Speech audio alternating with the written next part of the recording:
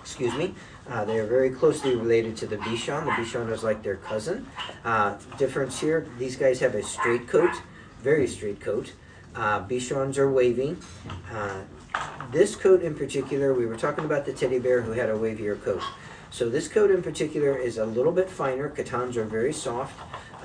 The word catan, which most people pronounce as cotton, actually means cotton.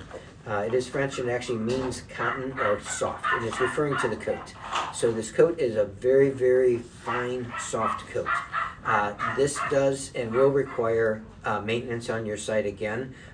All of your dogs that shed very little do require maintenance on your side. So there is combing and grooming that has to be done to these guys. These guys more often because their coat is straighter, because their coat is more fine in nature.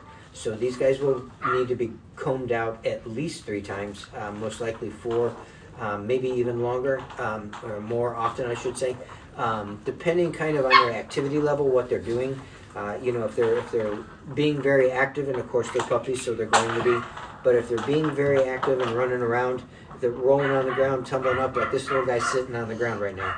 So his belly is going to be a candidate for kind of nodding up, all right? Because he's laying on the ground, he's moving around like he is playing with his toy, but what that's doing is that's twisting that hair that's on his belly, you know? And these guys, of course, will do the same thing. Just their hair is a little bit finer than his is, so we do have to keep in mind and watch that. Now your Catan